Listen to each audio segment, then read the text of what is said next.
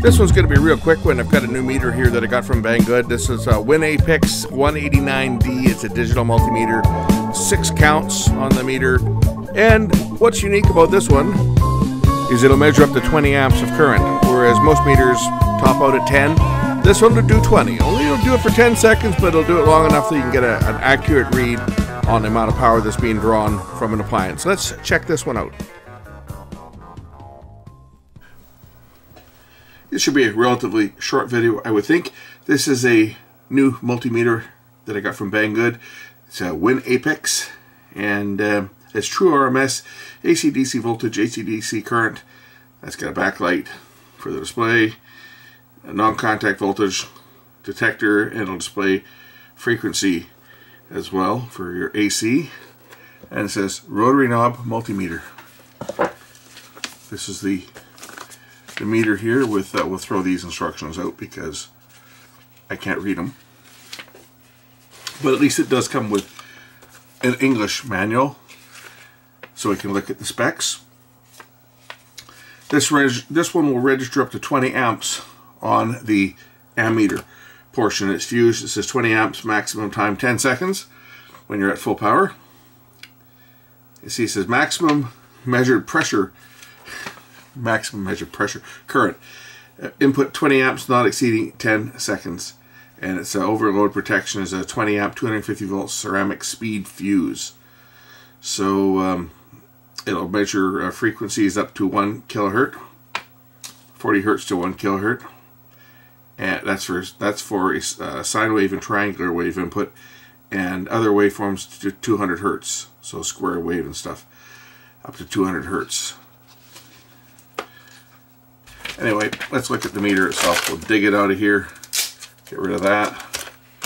Got some probes, and I'm sure I'm going to have to put batteries in it. This got delivered today. Someone showed up in a Tesla and they threw it at the door. Contractors for Amazon, driving their own personal vehicle. And they didn't even come in the driveway. The guy literally threw it from the street. I was watching on my security cameras as I was doing some other work, and I saw this car pull up. Who's pulling up in my driveway? And this guy gets out and literally takes about 2 steps into the driveway and tosses this, slides it up to the front door. That's how they treat your packages. Should be a battery that goes in here, I believe. Yep. It takes 2 AA batteries. There's the fuse, so you can replace the fuse if you pop it. The 20 amp fuse. A couple of AA batteries. I'll test it alongside of the Fluke. It's in auto right now. Oh, what is this? Does it have a flashlight on here? Press and hold the power button to turn it off. Press and hold the power button to turn it on. Looks like it has a flashlight. There's an LED on here.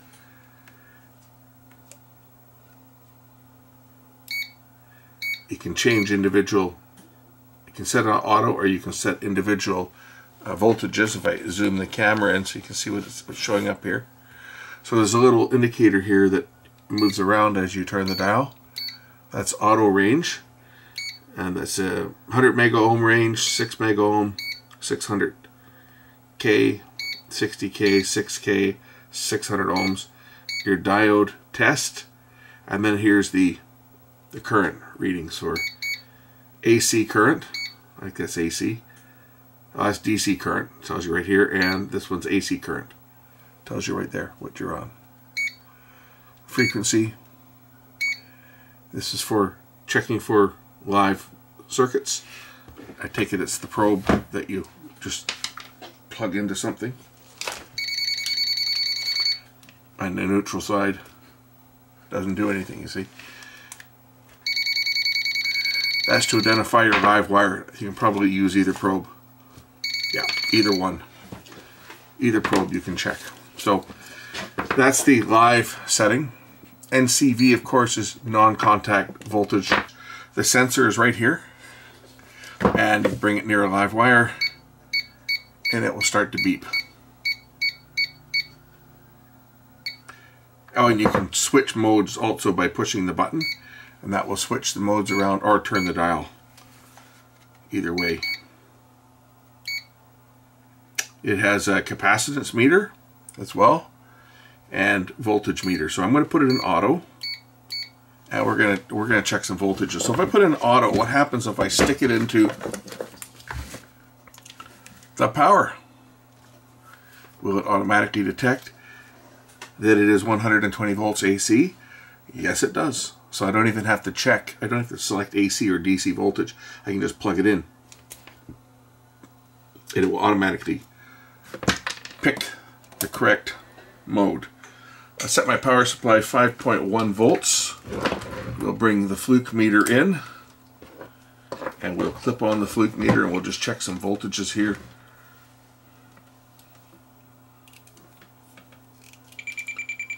Oops.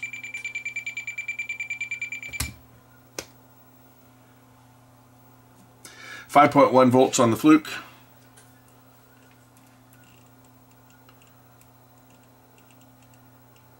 And I've got my probes reversed. 5.1 volts. If I turn the meter up or turn the power supply up, I'll set it to 14.44. 14.44. Exactly the same. So we know that that works. Again, I'm not going to spend a lot of time on the meter because, after all, it is just a volt ohms meter. So I'm going to show you guys the basic features that it has and throw the link in. And there's really not a lot else to talk about on this thing because it's a meter. We'll do some voltage or do some resistance measurements and measure a few capacitors, and then we'll throw, actually, you know what? I'm going to throw it on the current meter right now. And I'm going to measure something that takes over 10 amps because I know that the other one,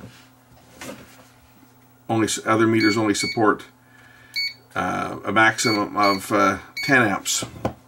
Even my other fluke only supports 10 amps. So here I've got a heat gun, and I'm going to plug in one side to the power cord. The other side I'm going to put one probe here.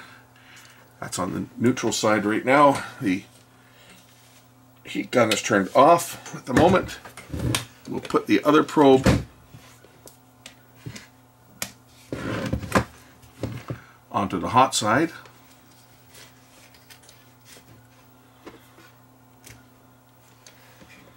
Okay, when I turn on the heat gun, we'll measure the current. So first, we'll put it on low. We're drawing 6 amps. I think we confirmed that with the other meter the other day. Here's high. 11 amps. Okay, let's measure some resistors. To get back to auto range, just tap the power button. It'll go back to auto. This will measure resistance in auto. You don't have to select anything manually. So first resistor I'm going to measure, now these are old resistors. This one here is measuring 7.5 K. Let's see what the fluke says.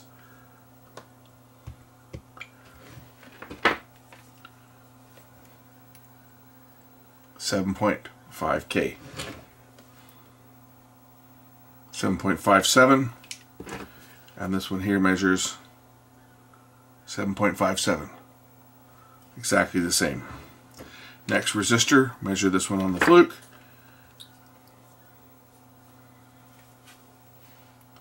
Fluke says 113.6 or 113.5 K.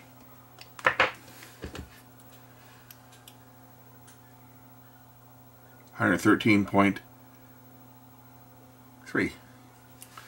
Close enough. And one more. It's a little lower. 273 ohms. 269 ohms. Should be 240, but this resistor is old. It's a carbon resistor. It's changed. 269 ohms. How does the Fluke measure up? And Fluke says the same thing, 270 ohms. Yeah, this resistor is bad. It's gone up in value. This is what happens with carbon resistors, right? So, ohms measurement is dead on. Next, we'll do a diode test. Oh, and of course it'll test for shorts. It'll beep right there. It goes into ohms mode automatically, and will beep. Let me just grab a transistor or two, and we'll do the diode test, the junction test on here, and oh, we can measure the hertz as well. If I put this down to hertz, wherever it was, and grab the power cord and plug it in, it'll tell me 60 hertz. I only have to put one probe in. I don't even have to put the other one in. Measure the frequency. Okay, let me grab a transistor or a diode. We'll do the diode test. Again, there's not a lot to show you, and we'll do some capacitor measurements as well. Check the capacitors, see how they display on here compared to the Fluke. Got a transistor. It's an NPN transistor, base collector emitter.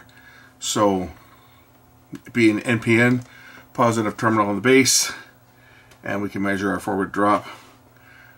0.558 and 0.56. Compare it to the Fluke.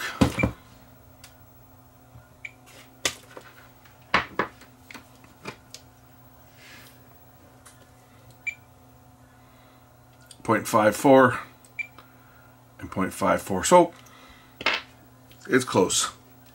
The battery on the Fluke's probably getting a bit weak too, but it does measure transistors, no problem. And of course, the emitter to collector would be open because this transistor is good. So I can measure bipolar transistors just like that. And if we do the reverse, of course, it's open with the negative on the base because it's an NPN transistor. So there you go. Measures transistors, no problem. Last will be the capacitor test. I'll grab some caps out of my case here, and we'll just measure them and see how it stacks up. So this first one's a 300, I think it's a 330. It's a 330 microfarad. And for capacity, I believe I have to select it manually on here. I don't know that it does that automatically. I'm pretty sure it doesn't. So here's the setting for capacitors: negative, positive,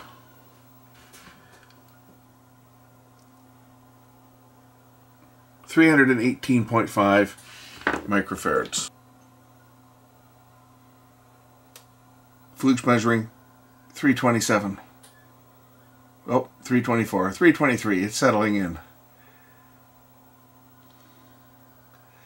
322. Again, it's a 330 microfarad cap. So 322 on the Fluke, and I think that's what we had on this one as well, 322. There you go. Pretty close. Next one. Grab this big bad boy here. What is this one? This is 1000 microfarad, 63 volt. So 1000 microfarad. There it is. And it switches to MF, not microfarad, but millifarad, I guess. So it's 1.008 or 1006 microfarads. And again, we look at the same thing on the Fluke. The Fluke will measure the same. We'll grab a small one as well, down in the picofarad range or nanofarad. There you go, 1004. So it measures exactly the same, which I fully expected that it would. If I take a small one like a 0.47, I think I got a 0.47. I'm going to get some smaller ones in this too, but this one is a 0.47.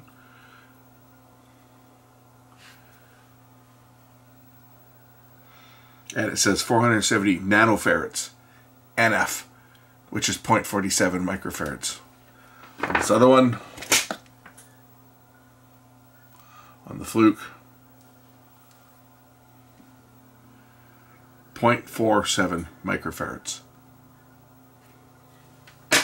First I have a 0.0047, I believe this one is. and it shows 0.008. It's supposed to be 0.0047.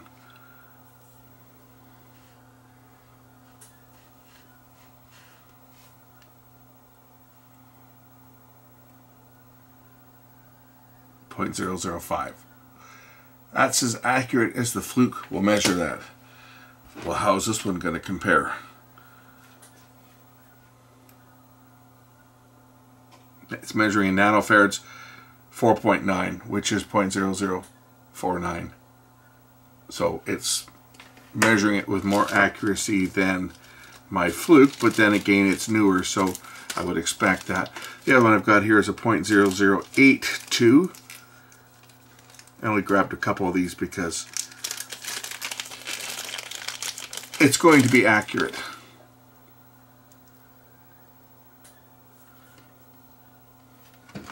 Notice I'm only touching one probe, and the other side I'm not touching. So this is 0.0082 and shows it says 8.34. So that's close enough. 8.2 would be perfect. But Fluke showing the same thing. The Fluke shows 0.008.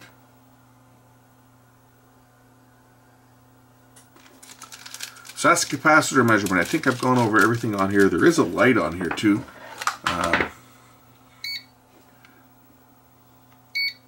Backlight is adjustable. Press and hold the hold key till it beeps 2 seconds, and then you can adjust the brightness of the backlight right from full brightness to literally right out completely. 5 brightness levels. There's 0. And press and hold to lock that display in. It has an auto power off feature too, so if you don't use it for a few minutes, it will shut off. And it shuts down after 15 minutes. And I guess I should mention the maximum voltage, 750 volts AC, 600 volts DC. And when you're testing capacitors, be sure you discharge them first. They can not have any charge on them, or you'll blow up the meter, or you could. And that applies to my Fluke as well. They have to be discharged before measuring them. Don't know how to turn that silly light on. I can see there's a light there, and it says there's a light, but it ain't working. Let's pop the back off this thing and just see what's inside.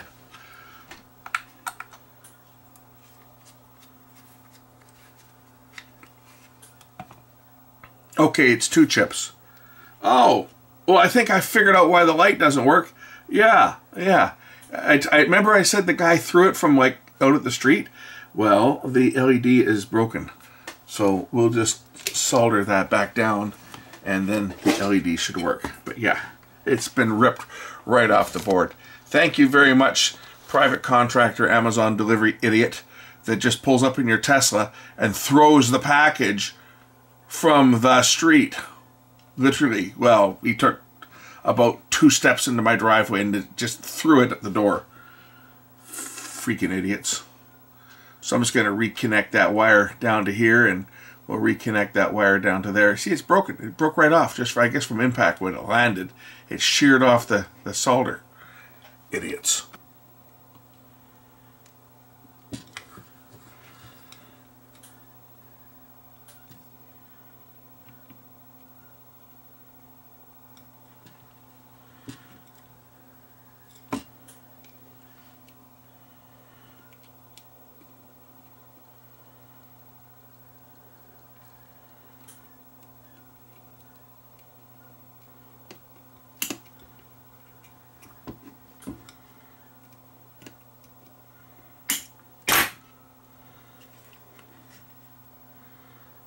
The other side goes to that R47,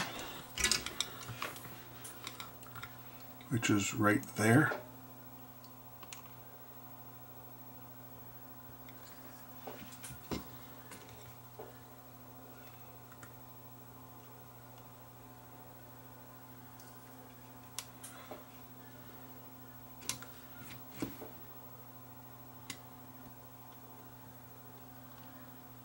I have to use better solder than they used at the factory because they use that lead-free crap.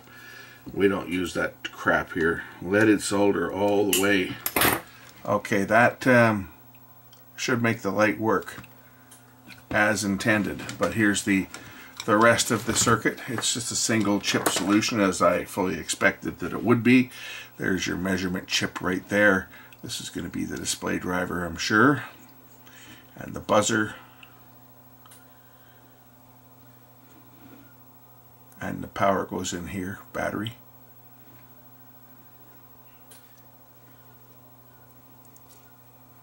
This is the current loop. It says 10 amps there, but it measures 20. A 20 amp fuse. I got a shunt across here. So it goes through the fuse, that's the current shunt for measuring.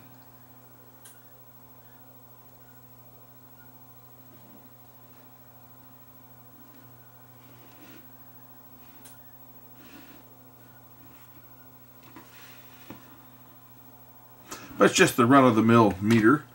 I'll throw the back on it now and verify that the light works. Now that I've got it back together, I would imagine you just push and hold that light key for 2 seconds until it beeps. That's what I'm thinking, how it works. But it wasn't turning on the light because, well, the light got broken. Probably from the Amazon goof that threw the package. I don't know, was it Amazon? Might have been just some private courier for that matter. But, okay, if I press the light button now, there we go. The light comes on. You got a little flashlight for, you know, if you're working in the dark. That can come in handy if you're working in the dark. And then press and hold again, and the light goes out. That's pretty much all I can show you on this unit because, well, it's a meter. There's not a heck of a lot to show. But I'll throw the link in. Came from Banggood. I'll throw the link in the description. And I will say thanks for watching. And we'll catch you in the next one. Bye for now.